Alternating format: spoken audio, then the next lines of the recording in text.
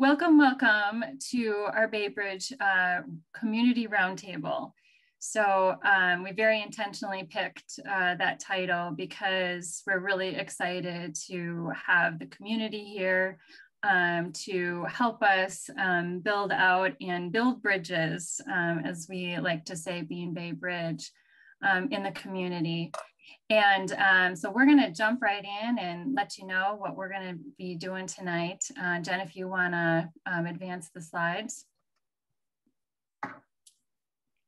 So here's what we're going to do in our roundtable. And first of all, just to kind of, it's always good to start with what's our purpose here tonight. We hope that you leave inspired to act. What we have put together is some facts and information.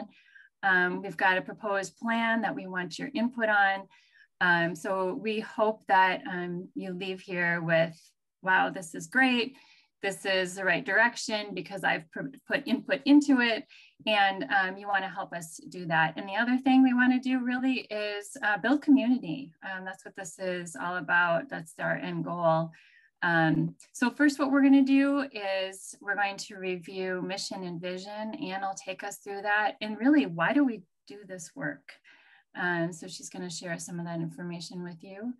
Jen is going to go over our proposed scorecard and timeline. Then we'll have a little bit of information on how you can get involved if you've been inspired. And then we're going to break out into roundtables on key issues. So you all signed up for a roundtable, first and second. Happy to tell you, we decided to just put you in your first choice. So that's kind of when we'll really dig in and get in, roll up our sleeves and get into the work. All right, Anne, why don't you take it away? Thank you, Carrie. And big shout out to Carrie and Jean and Beth and everyone behind the scenes on planning this meeting tonight. And thank you everybody for being here. It's great to see some familiar faces as well as new faces. Really pleased that you carved out some time on this beautiful evening to be with us here on Zoom. So Bay Bridge is almost 2 years old this summer, and we came up with a vision and mission statement along the way. I'm going to read both of these to you. So our vision, what we're ultimately working towards, is that Whitefish Bay will be a welcoming community that recognizes, acknowledges, and works to dismantle structural racism. And our mission is that Bay Bridge is a nonpartisan Whitefish Bay group who works to facilitate conversation and raise awareness of racial and cultural bias, diversity, equity, justice, and unity to build bridges within and between individuals and communities. Next slide, please. So how does Whitefish Bay compare to neighboring communities? And we know that more diversity is possible just by looking at the statistics offered by population in some of the surrounding suburbs. So you can see there on the far left, population by race in Whitefish Bay, and purple is the white alone. So we're pretty strong up there in our numbers at 12,000. And then other races at the bottom are pretty flat, pretty low numbers there. And then in comparison, you can see Glendale has a little more diversity, a lot more diversity in Brown Deer, and then not as much again in Shorewood, but we know that more is possible. Next slide, please. We, as the founders, we're all white women, but we feel that we have to listen to what the people of color are telling us in Whitefish Bay and what some of their experiences are. And that's really what brings us here tonight with some urgency, because we feel like there's no time to waste. So here are some things that we pulled from social media and some of our listening sessions that indicate that maybe Whitefish Bay is not as welcoming as it could be. So a student has shared that we pride ourselves on being one of the best schools in the state, but how can we when kids of color leave the district feeling less than their white peers? How do you define the best? Test scores and how the students perform academically should not define the quality of this school. If I leave school at the end of a day or week or year feeling like my humanity isn't recognized and respected, that I'm not equal, if you do actual damage to me and other persons of color by allowing racism in our school community, how can you call yourself the best? We have to work much harder at being a well-rounded school community that is just and equal for all. So we will have one of the breakout sessions specifically on school and starting to address some of those issues. And then the middle segment is someone expressed that they'd like Whitefish Bay to stop feeling like they're entering a danger zone of racial profiling by police, residents, and business owners when driving through. And the last one was a social media post of someone who moved here in October of 2020, asking for advice. It'd be greatly appreciated. So background, my son and I are new to Wisconsin altogether from Texas, but I believe we're missing something because we go to the library and get looks. We walk into stores and get looks. Heck, we get followed around the store just for that person to see that I paid for every item. Like, what's the deal? I even had my neighbor call the landlord on me to question if I lived here in this building. This is crazy and no hospitality at all, nowhere. What should I do in this situation? So we're not being as welcoming as we can be. And I want to talk about something in this first statement about humanity. That's really our emphasis. We're not a partisan group, we're nonpartisan, and this is really about recognizing the humanity of our neighbors. Next slide, please. This is sort of our problem statement. Is there evidence of non-equitable practices? Unfortunately, yes. So several of these pertain to our school district. And if you signed up for that roundtable, you'll have a chance to maybe look at these a little bit in more depth. This particular one refers to policing issues, and this is actually taken from Shorewood, but we've had some opportunity to observe that the Whitefish Bay statistics are probably quite similar to what has come out in Shorewood during their public study of last summer.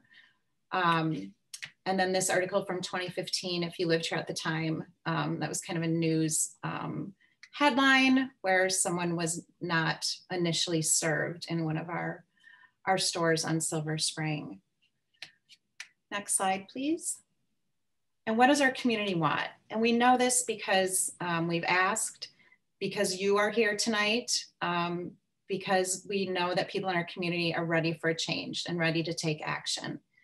So we had some listening sessions at the beginning that were facilitated by Kelly Tsai, and people are hoping that we can change our reputation, acknowledge bias and racism, acknowledge our history of exclusion, address authority, address education disparities, improve our housing options, develop a culture of respect and inclusion, and development of a community equity plan. And then we did some surveys that were facilitated by our own Carrie Newman. And we came back with people who are interested in school equity, village and policing, community education and dialogue, greater Milwaukee area partnerships, voting and laws. So these are kind of the things that we're prioritizing, and that's evident tonight as the topics we've chosen. And we also received words of encouragement to keep up the good work. So again, we feel like there is a need for this in the community, and that's what Bay Bridge is here to serve. Next slide, please. Unfortunately, we're not necessarily headed in the right direction as we seem to be getting less diverse all the time. So we're concerned about what the numbers are showing us, and we need to take action and be conscious of this. Next slide, please.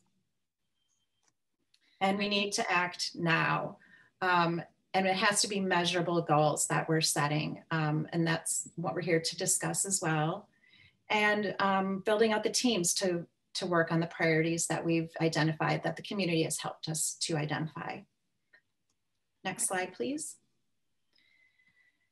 So I think this is the part where I'm supposed to jump in for you, Anne, to give you a little bit of a breather. Thank you, Jen. Yeah.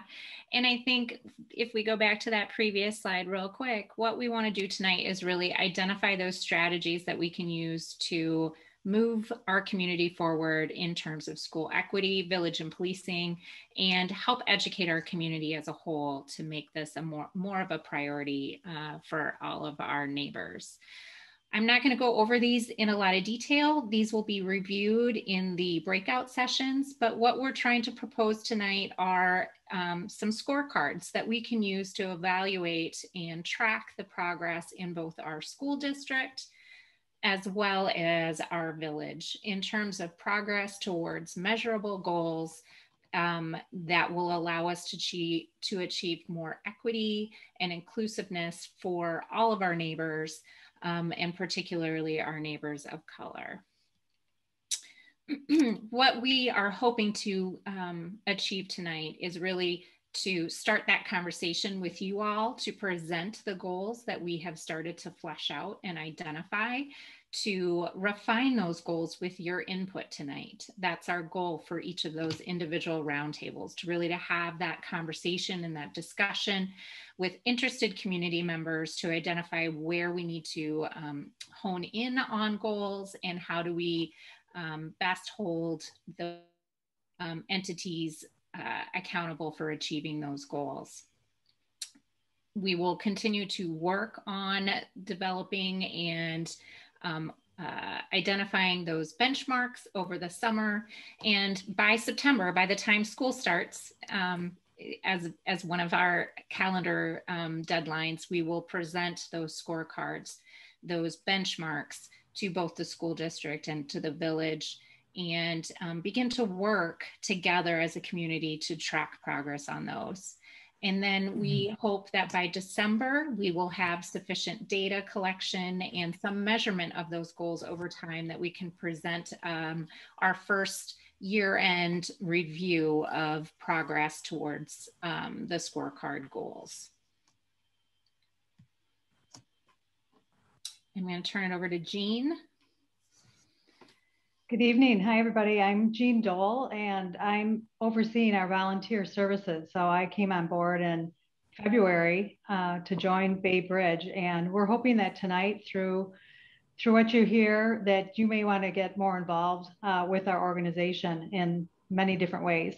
So you can help us by giving feedback and help us finalize our goals. You can also join one of our 4 committees: school equity, village policing and housing, community dialogue and education, or food justice. So those groups meet on a regular basis and are planning all different kinds of activities. We also have volunteers that help us operationally do different things. And that's what you see here, some of those items on the help needed list, a school board reporter, or more than one of those, to help us look for equity issues within school board committee meetings and reporting back to our group on what's been discussed. A creative director. We need help with social media and PR assistance. And we also publish a monthly newsletter and are looking for help with that. So there's lots of opportunities to help, and we'd love to match your skills up with what we're looking for. We also ask that you just help spread the word about what you learned tonight, what you hear, and tell more people that you meet with about Bay Bridge, and we can bring more people and continue to build community and really have these conversations that we want to have with regards to racial equity. And last but not least, we always, funding always helps. So if you're so inclined to help support us through monetary support would be great. We have a student leader program that we're constantly fundraising for that, as well as for our own community education and event costs. So these are just a sampling of different ways to get involved with Bay Bridge. Next slide. So it's a great time to join Bay Bridge. There's a lot of momentum. As Ann said, Jen, Kathy, and Ann started Bay Bridge in July of 2019. And in that really short amount of time, we've really started to make an impact. We have over 1,100 followers through our social platforms, as well as newsletter. You may have heard about the MLK Day proclamation. We were successful in having that adopted, not only here in Whitefish Bay, but also in other North Shore communities, and working collectively with other organizations in our neighboring communities. We also have the great teamwork of Eileen Burke and Christy Balzer with our Sandwich Brigade and partnership with Just One More Ministry that kicked off on Martin Luther King Day as well, and in recognition of that day. And we've served 8,300 sandwiches so far, over 2,400 pounds of food. So this is phenomenal. And we do this once a month, and we are filled, have people constantly signing up from now until August. So we're so grateful for the leadership of and everybody that's come forward to help us there. We also have different monthly events. So some of you have participated in those through our film series, through our community book read. We kicked that off last summer with the Kendi book, and stay tuned because we'll be doing another one this summer. So again, lots of opportunity there. And then we had a really successful candidate forum, and we did that in partnership with the League of Women Voters. So partnership is another key element of Bay Bridge and what we're trying to do. We've done community input and sessions and prior surveys, as you heard about, and we continue to spotlight local organizations that need our support. So as you can see, you know, we've got a lot going, and at the same time, Bay Bridge went through a strategic planning process, and we're building infrastructure to really support this and make this sustainable. So we're hopefully that you'll join along with that. John, if you want to go to the next slide. So here's a org chart. It's not for you to have to like know the whole organization, but what we're really trying to show you is that we have the infrastructure here to support the group. So we have the Bay Bridge core leaders with our, we call them co-facilitators, our original founding members, as well as some of the key roles. So that's where we have an opportunity there. We have our program committees, and then we have the critical operational roles. And then we have all the different community volunteers that are really helping us spread the word, make sandwiches, and do other things. So we're a strong organization and look forward to continuing to grow. Carrie, I think you're next.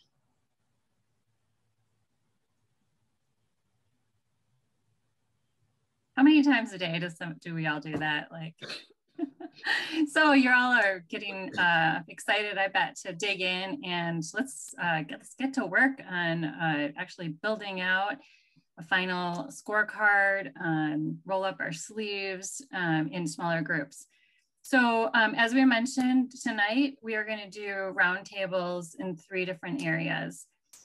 School equity is going to go deeper on the scorecard there, and then start to talk about how can we support like getting the data, you know, what are the action items that need to happen. Village and policing, same kind of thing, just on the village scorecard and what's going on. And then for community dialogue and education, you heard Jean talk about like some of the events that we've put on. That's what that group does. But in the short term, our focus will be on really trying to engage the community on these scorecards that we're starting to put together, because we want as much input as possible to really make sure that like this is truly what the community is asking for and wants to hold our community accountable to.